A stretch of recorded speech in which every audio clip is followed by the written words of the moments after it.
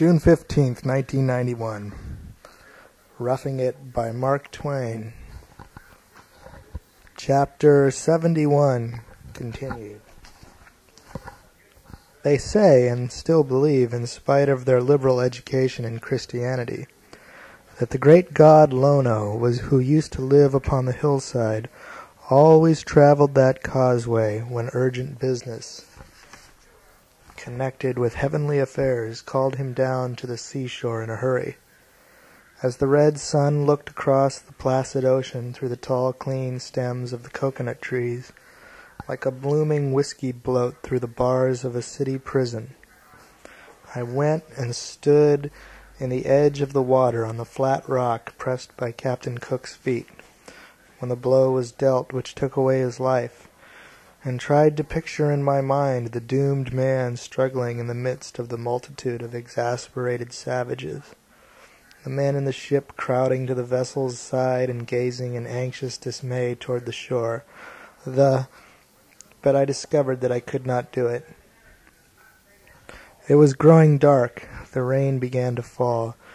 We could see that the distant Boomerang was helplessly becalmed at sea, and so I adjourned to the cheerless little box of a warehouse, and sat down to smoke and think, and wish the ship would make the land, for we had not eaten much for 10 hours and were viciously hungry.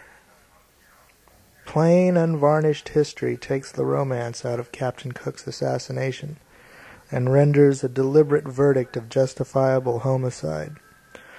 Wherever he went among the islands he was cordially received and welcomed by the inhabitants, and his ships lavishly supplied with all manner of food. He returned these kindnesses with insult and ill treatment. Perceiving that the people took him for the long-vanished and lamented god Lono, he encouraged them in the delusion for the sake of the limitless power it gave him. But during the famous disturbance at this spot, and while he and his comrades were surrounded by 15,000 maddened savages, he received a hurt and betrayed his earthly origin with a groan. It was his death warrant. Instantly a shout went up, "He groans! He is not a god!"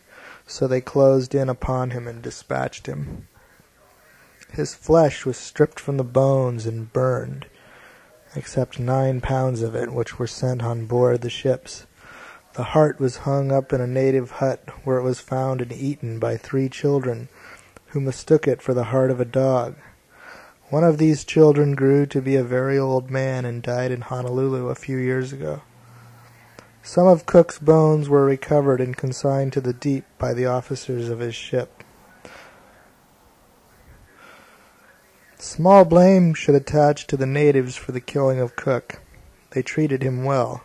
In return, he abused them. He and his men inflicted bodily injury upon many of them at different times, and killed at least 3 of them before they offered any proportionate retaliation. Near the shore we found Cook's monument. Only a coconut stump, 4 feet high and about a foot in diameter at the butt. It had lava boulders piled around its base to hold it up and keep it in its place, and it was entirely sheathed over from top to bottom with rough, discolored sheets of copper, such as ships' bottoms are coppered with.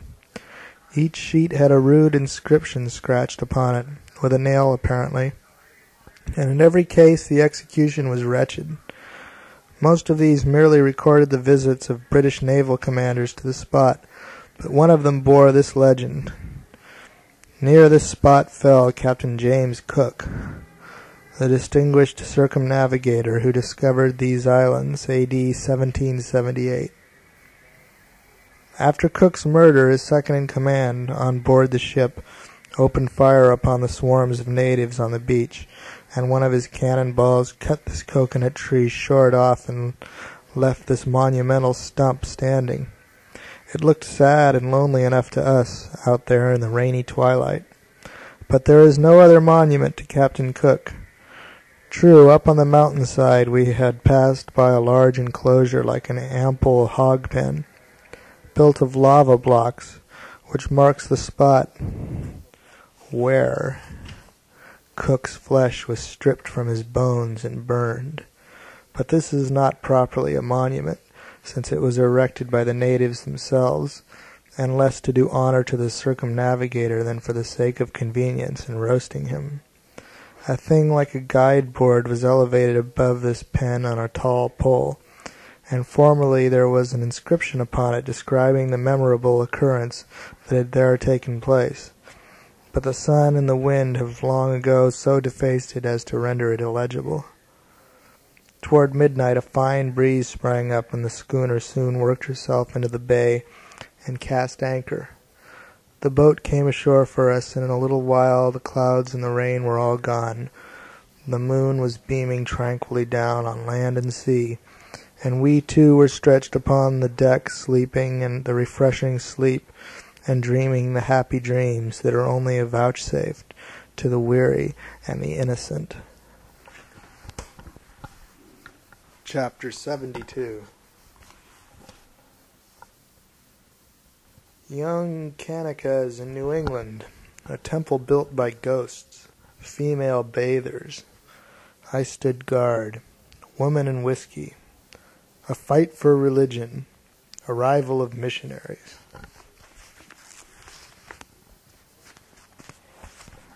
In the breezy morning we went ashore and visited the ruined temple of the last god Lono. The high chief cook of this temple, the priest who presided over it and roasted the human sacrifices, was uncle to Obukia, and at one time that youth was an apprentice priest under him.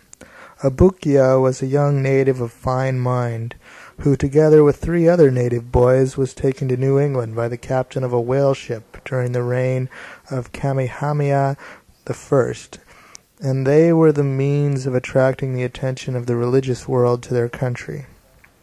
This resulted in the sending of missionaries there, and this Obukia was the very same sensitive savage who sat down on the church steps and wept because his people did not have the Bible.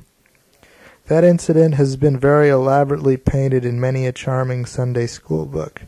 Aye, and told so plaintively and so tenderly that I have cried over it in Sunday school myself, on general principles, although at a time when I did not know much and could not understand why the people of the Sandwich Islands needed to worry so much about it as long as they did not know there was a Bible at all.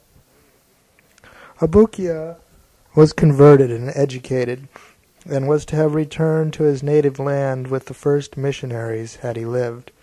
The other native youths made the voyage, and 2 of them did good service, but the third, William Kanuai, fell from grace afterward for a time, and when the gold excitement broke out in California, he journeyed thither and went to mining, although he was 50 years old.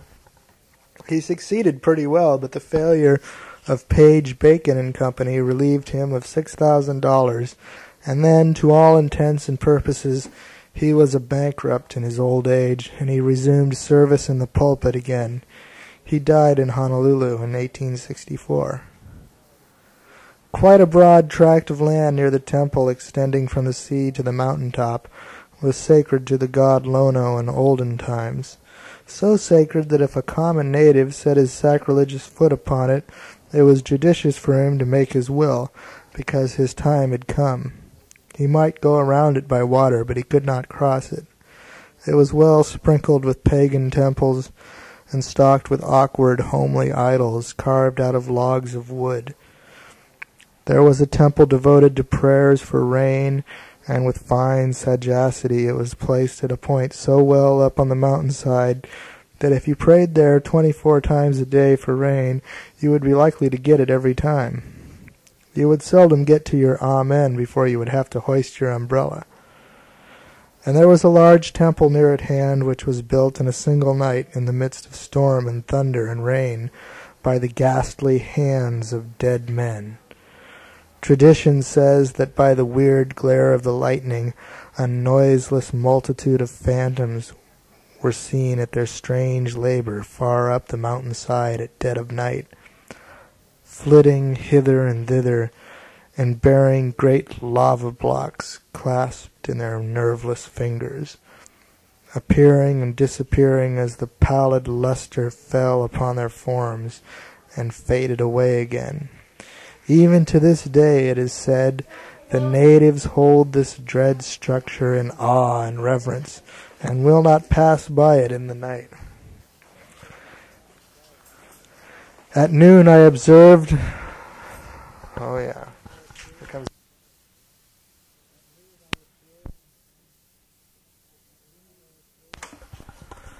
At noon I observed a bevy of nude native young ladies bathing in the sea, and went and sat down on their clothes to keep them from being stolen.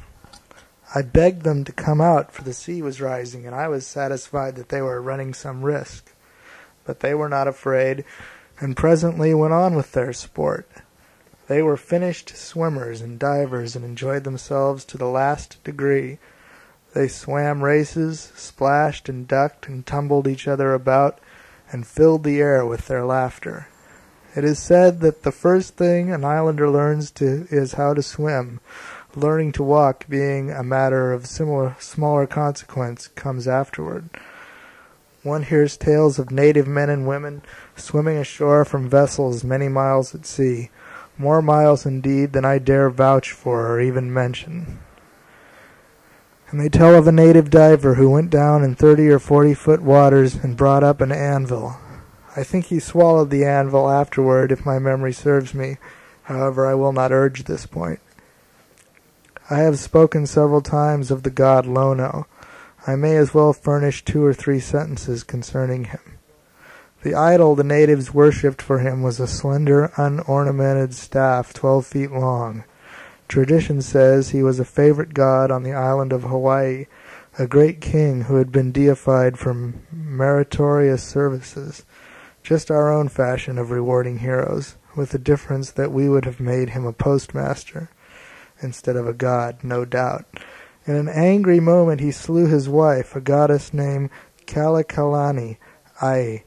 Remorse of conscience drove him mad, and tradition presents us the singular spectacle of a god traveling, quote, on the shoulder, unquote, for in his gnawing grief he wandered about from place to place, boxing and wrestling with all whom he met. Of course, this pastime soon lost its novelty, inasmuch as it must necessarily have been the case that when so powerful a deity sent a frail human opponent, quote, to grass, unquote, he never came back any more. Therefore, he instituted games called makahaki, and ordered that they should be held in his honor, and then sailed for foreign lands on a 3-cornered raft, stating that he would return some day. And that was the last of Lono.